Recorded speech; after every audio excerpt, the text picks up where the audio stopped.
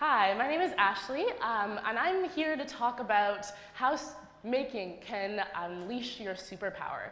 So just as a warning, this is not a story about a tight-wearing, neon-colored, cape-donning vigilante here to save us from a certain mayor who has poor judgment. Instead, this is actually a little bit bigger than that. No, making can't give you superhuman strength. 3D printing isn't laden with gamma rays, and undertaking large blocks of code can't make you have Hulkian capacities. But I think it's actually capable of doing a whole lot more. Let's take a second to understand the words first. So super, as defined by the internet, super is the ability to articulate a trait to the superior quality. And power is defined as the capacity of doing or accomplishing something with great might or force or capacity. The two definitions come together beautifully to clarify the task of exhibiting an act of great talent with great execution, simply. Already the definition seems a little less superhuman and a little bit more tangible. The truth is that everyone has superpowers, and many people have more than one superpower. You might not know what your superpower is right away. Many people don't. But because it's not as simple as listing the things that you're good at. So cooking isn't necessarily a superpower. Talking isn't necessarily a superpower. If you've watched any sort of superhero movie that's good, you'll realize that the hero doesn't necessarily know what their superhero power is in the very beginning. They have to go undertake a series of trials and tribulations before they can discover what their power is. So it's more than just listing the skills that you're good at. Otherwise, they wouldn't make origin movies if that was all it took to discover what your power was. So what does this have to do with making? So I get asked what the definition of making is a lot, like maybe twice a day. I've come up with a definition that I think is pretty clear. Making is the process of using multiple skills, design, conceptualization, construction, DIY, etc., to create something that tests and challenges and expands your creative potential to communicate or express yourself. So that's a pretty big undertaking, and all of those tools that I listed are kind of like your utility belt. Making is hard and it's challenging, and that's why we do it. That's why we bother to put ourselves under these intense stresses of creativity. Because it stretches our innovative parameters, and it makes space for new ways of thinking, new ways of designing, new ways of building, and new ways of connecting ideas.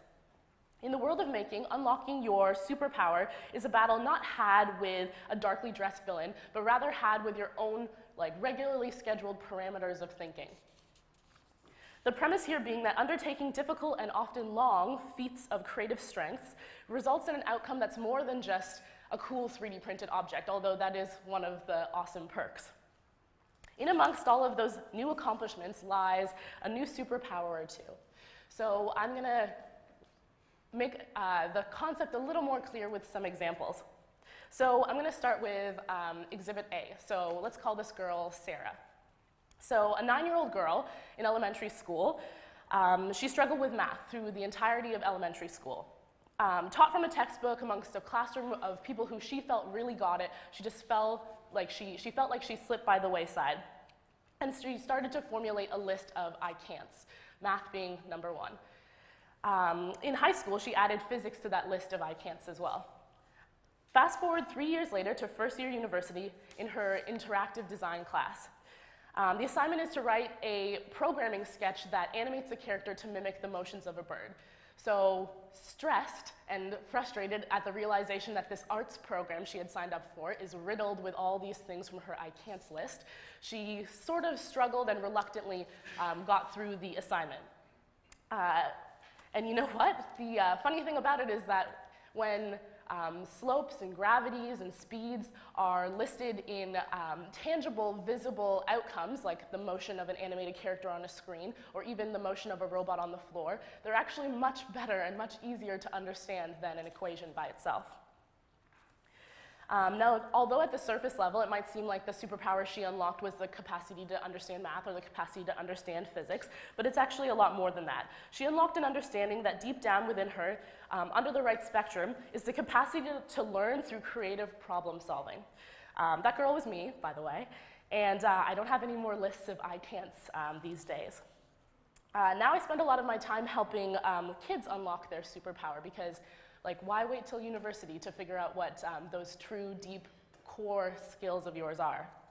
The beauty of what I've discovered here is that there's more at play in these origin stories of these superheroes than just understanding, creating a solid understanding of what subjects you learn in school. If we just take a moment to think about it, obviously there's no doubt that a battle with a 3D printer can leave you victorious with a clear understanding of geometry, or that a nasty alleyway run-in with an impenetrable block of code can conquer you spoils so great that the language of math and science and English itself can be heightened.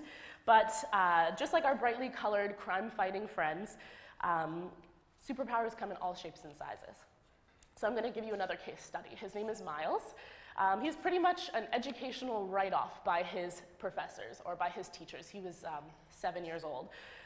So his teachers deemed him disinterested, a child who wouldn't be able to focus, somebody who doesn't have any follow-through or passion for what they're doing. With some sort of desperate attempt to get him interested in anything, his parents signed him up for a robotics class that I happened to be teaching. What transpired was nothing short of gamma-ray-induced Hulkian success. He built a phenomenal robot and spent hours before his classes at school working on it, after his classes at school working on it. He came early, he stayed late to my classes, just building this incredible robot. And it definitely wasn't easy. I don't want to make it sound like it was easy at all, because there were tears, because I was there. There were tears, and there might have even been the occasional LED thrown at the wall. But it's very Hulkian. But the outcome was an invaluable innate sense of self-worth and validation. Not only did he figure out that he had the capacity to follow through, but he also realized that perhaps in the parameters of his school-structured learning, it wasn't necessarily the best way for him to learn, that he had these this determination and perseverance inside. Cecile is another example I also would like to talk about. She was a bit different. So the day before her workshop, her parents emailed me saying that she was socially challenged, and the email was just riddled with things like this. They just wanted to give me a heads up that Cecile would be difficult to work with. So this invisible girl had simply never been immersed in an environment filled with other girls who also like to nerd out to technology. So in these hackathons that she attended, she became a group leader, she became the forerunner of the learning experience, and oftentimes helped other girls learn how to learn as well. So her superpower that she unlocked was this almost instinctual leadership when it came to helping people, as long as we're in the field of technology. So this was obviously a huge deal to her, a huge deal to her parents. Her parents came to the first workshop and left in tears because they had never seen her ever make a friend before. So I think it was pretty monumental for everybody involved.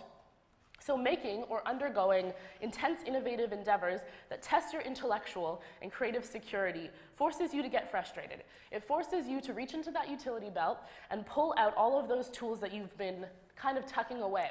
You need to those tools like you're working with your hands, your intellectual cognitive skills, your social collaborative skills, and the challenge leaves you at the end standing as the dust falls, unveiling realizations about your superpower, your true skills, your truest, most unique, most valuable abilities.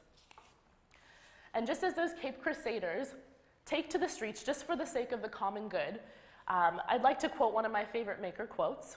It doesn't matter what you make, and it doesn't matter why, just as long as you're making something. I'd like to add that making reveals your superpower, and that is reason enough to make. So thanks very much.